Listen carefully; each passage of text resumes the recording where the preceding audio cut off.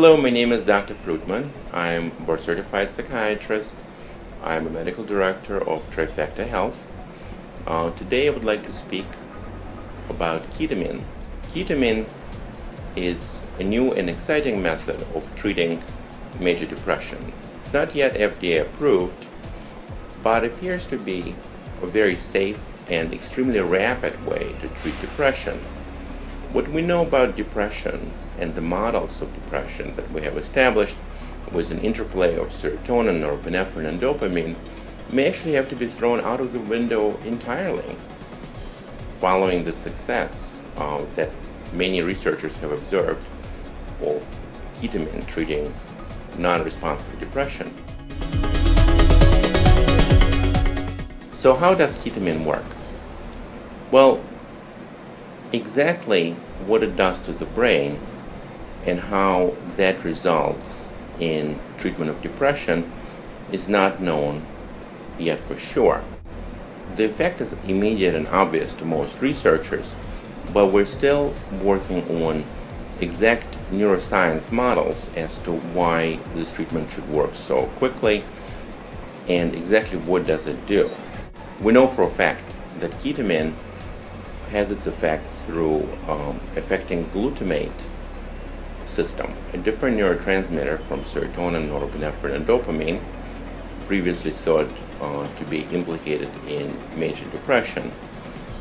It affects something called NMDA receptors that basically modulate the activity of glutamate. Safety of ketamine has been established in decades of worldwide use. Ketamine is considered an anesthetic that is safe enough to be administered by non-physicians. In many countries, like for example in Israel, ketamine is used by first responders when paramedics or other paraprofessionals are responding to a minor trauma.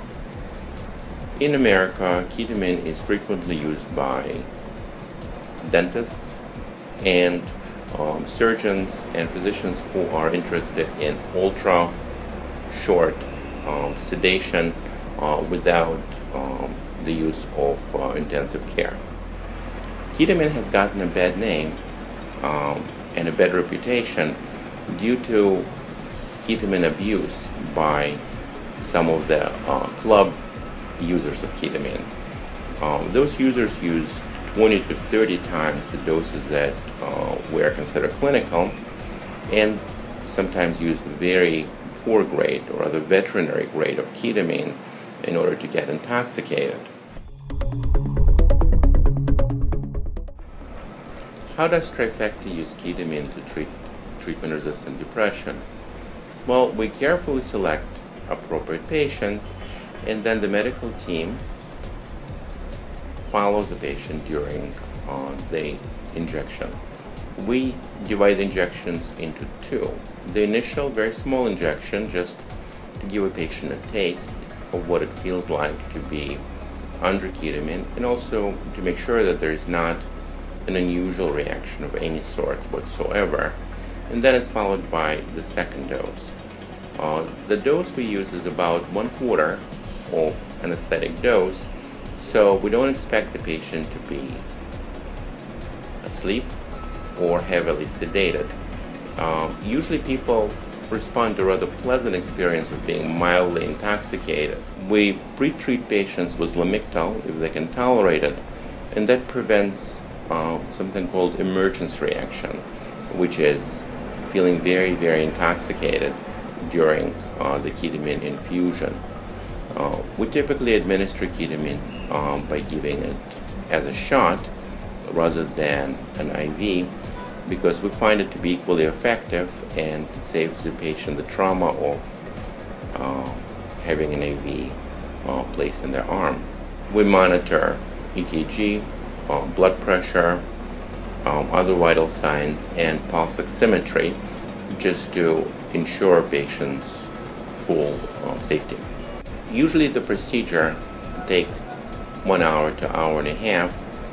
We make sure that by the time the patient is discharged from our office, that they're fully oriented, not intoxicated, and know where they're going.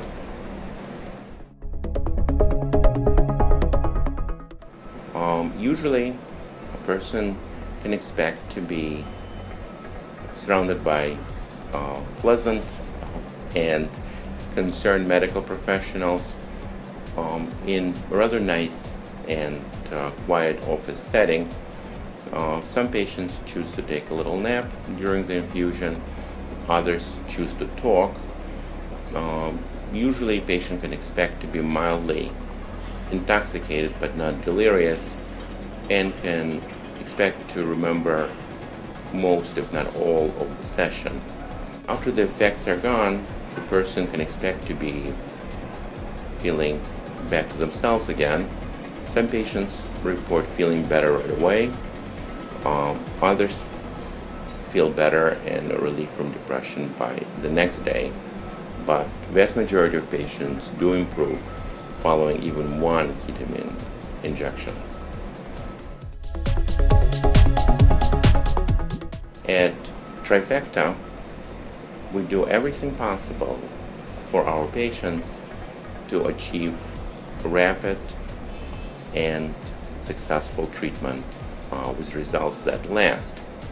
We do use innovative techniques, and ketamine is just one of them, but overall, we're a clinical and not a research facility, so we're less concerned as to why treatments work and more concerned that they do work and each particular individual is satisfied with the results. We don't believe that treatment-resistant depression should be even possible or frequent, and we don't take any failures lightly.